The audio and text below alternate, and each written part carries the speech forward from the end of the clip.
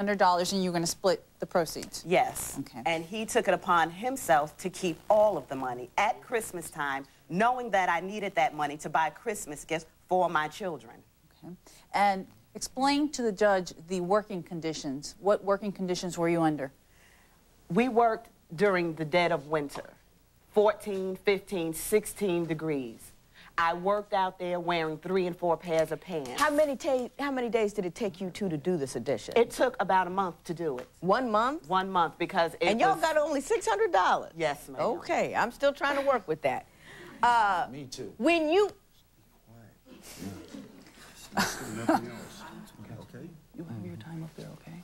You're not helping yourself. Mr. Simpson, do you want to have any ability to be believed here today? Do you? Well, if she keeps talking, No, she'll... I'm not asking you if she keeps talking. You walk into this room understanding that she's got a different story than you. If you guys agreed, you wouldn't be here. A grown person can sit there and listen and let me make the decision about who's credible, who's telling the truth. So far, you're not helping yourself here. You with me? Yes, ma'am. I assume you asked him for the money. He got paid directly? Yes, I asked him several times. And what did he say? Each time it was a different excuse. I had an unfortunate circumstance. My girlfriend put the money in the bank. She wrote checks on it. I have to wait until she gets paid. My children and I had a rotten Christmas, thanks to Wayman. Are you still in construction work? Yes, I am. That's a rather unusual profession for a woman, is it not? Yes, it is. And I chose to do it. I love it. I love being out there. Okay. Ms. Gonzalez, let's wrap During this the up. time that you were building this shed with Wayman, did his girlfriend ever go out there and help you? No, she didn't. I saw her one time, and that was before construction even started. And were you ever late for the job? I was late twice, once for a medical reason and once because of a previous appointment, which he knew beforehand. I was never a half a day late. It was only 2 hours. Okay, that's all I have. Thank you. Mr. Williams. And I thank you, Your Honor. Good morning, Miss Austin. Good morning. May I call you Sharon, please? Sure.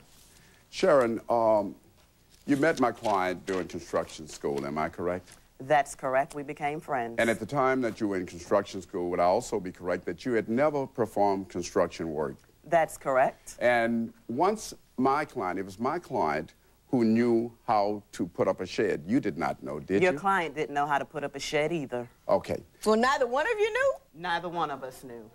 Well, how'd you But get I knew more than he did. Well, how did you get it up? God. It took a while, but it was a my learning God. experience. So, let me, just 1 second. Sir, I represent you. Please be quiet. I appreciate that, Mr. Williams. And thank you, Your Honor. Now, you've got here on the stand, and Judge, he's... and when Eligible. you were asked what was this all about, you said it was about a punk with no conscience. That was That's your words, correct? Now, would I be correct to say that punk with no conscience, that's inappropriate, don't you think so? No, I don't. It Okay. fits him perfectly. Okay. Now, isn't it a fact, ma'am, that there came a time that once Wayman told you he was not going to pay you, that you called and you cursed Wayman out? I sure did. Okay. And he deserved every bit of it. Okay. And did you also threaten to kill Wayman's mother? I threatened to beat him with my orange hammer that he teased me about. Okay. Now, With final your question. what? All my tools match, Your Honor. I have a bright orange tool set, and I'm proud of it, and he teased me about it. Well, let me ask you this, and final questions here. You say that your kids had a horrible Christmas, and am I correct? Yes. And it was because of Wayman and $200, correct? It was because of Wayman and $300 that he chose not to pay me during the Christmas holidays. Well, ma'am, isn't it a fact that you also had a part-time job? Yes, I did have a part-time job. Now, did that job bring in any income to you? It sure did, and it also bought him and his girlfriend Christmas gifts. I bought him a beard and mustache trimmer, and I bought his girlfriend a mirror. And that was, Stolen. you bought this for Wayman Mr. after Simpson? Wayman said that he was not going to pay you. Mr. Simpson, what Wayman exactly is your Please. problem? I don't have one. Oh, yes, you do. You've got a big one. Joe, take him out of here. I'm going to put up with that. Let's go, Mr. Simpson. This way. Over here. When power for a construction job. Mr. Williams, why don't we wrap this up? Sure. And my final question to you is simply this, that it is your testimony that you had a part-time job and you bought gifts for him. Now, Did you buy these gifts for him after he refused to pay you? No, I bought them during the time we were still building. I try to buy a lot of things ahead of time. Well, final question. And you saying that you bought gifts for him, his girlfriend, and everything, but yet you get on the stand here and you tell this judge that your kids went without gifts and you had bought gifts for Wayman and his girlfriend?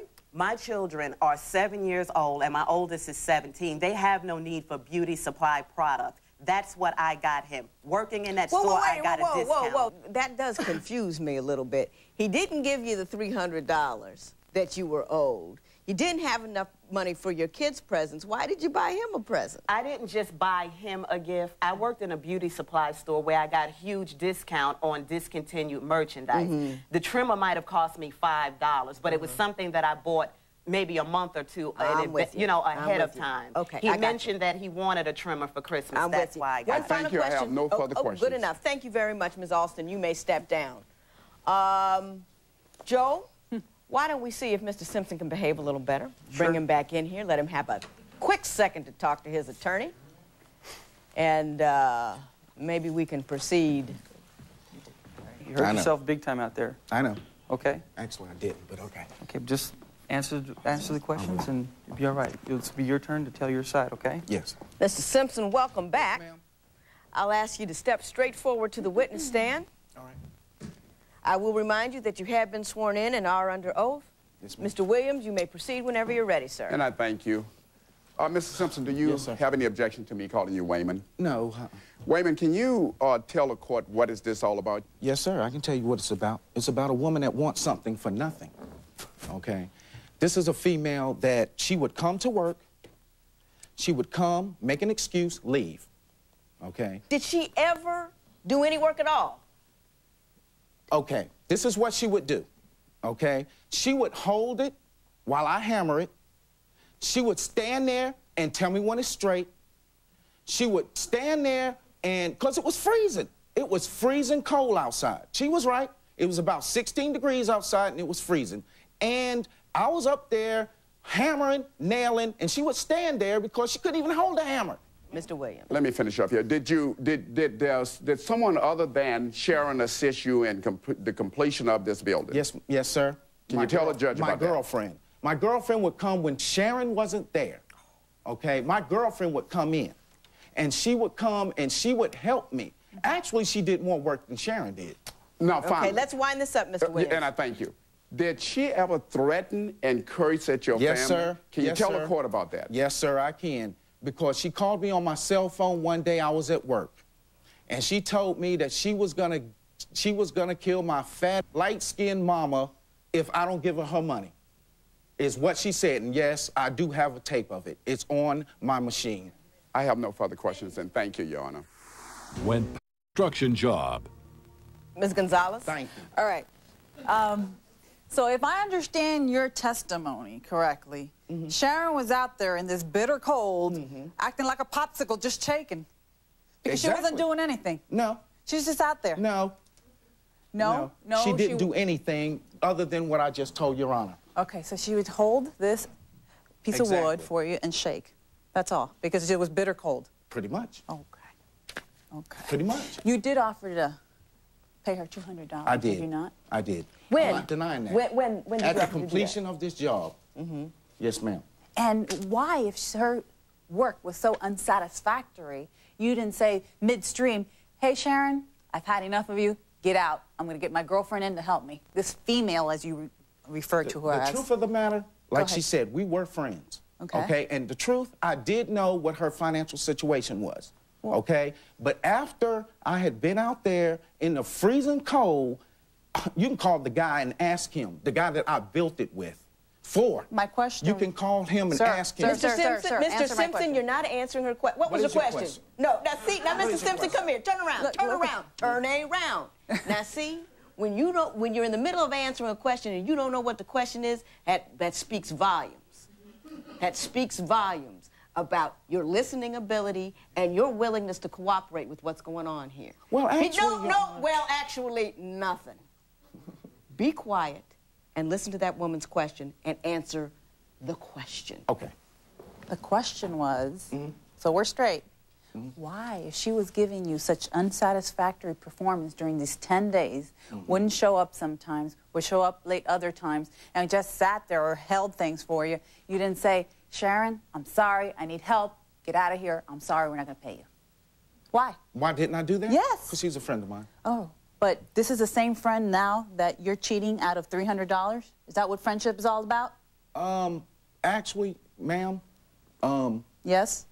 $300? When did the friendship end? $300 after she threatened my mother. I still came over her house like numerous times. So why didn't you pay her then? Because she you came don't over her deserve house. it. She doesn't deserve a dime. Did she give you that Christmas present? Did she give you a mustache trimmer? Ain't that some junk? How you gonna buy me a gift and you ain't bought your kids none? Have a seat, Mr. Have a seat, Mr. Just Mr. one Simpson. last question. No, have a seat. Have a seat. Okay. He's all done. I'm not going to have you disrespect this court like that. Ladies and gentlemen, I'll take a moment to deliberate, and I'll be back with a verdict. All rise. Could he work? But you did well. I'm very happy to represent you, and I think that you did articulate, and I think the judge can understand the emotional Well, the truth of the aspects matter of is the judge, I feel the judge really didn't let me say what I had to say. The female. That female was like a species all of its own. That female. We're a species. Be longer. The judge had enough of them. Yeah. All rise. Court is back in session. With the exception of the litigants, everyone may be seated.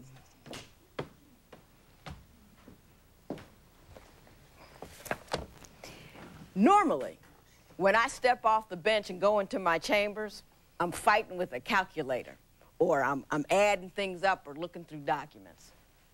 All I did when I sat back there this time was to get in touch with my inner being.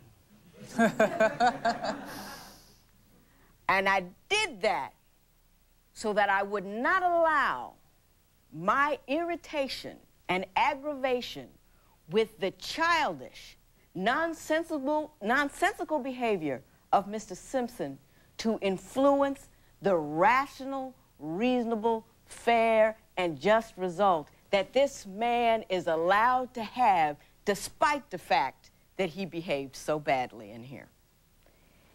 I'm going to give you some advice, Mr. Simpson. One is to look at people who are talking to you, okay? The other one is, if you ever find yourself in court again, which may or may not happen, I don't know. How do you know?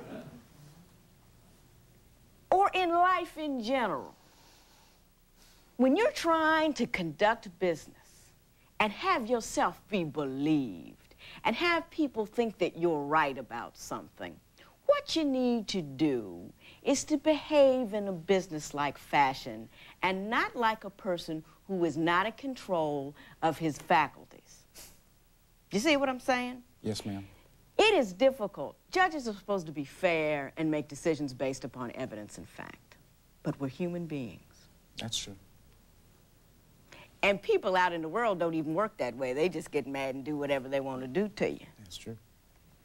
I worked real hard. Or to your mother. See there? You don't get it. Yeah, I get it. No, you don't get Simpson, it. If be you get it, quiet, you wouldn't have please. said a word to me just then. No, You ma'am. don't Mr. get Simpson, it. You don't, be quiet. Excuse me, No, no, Mr. Simpson, no. Sit you down. cannot talk to the judge. The You judge can't is talk. talking. Woo!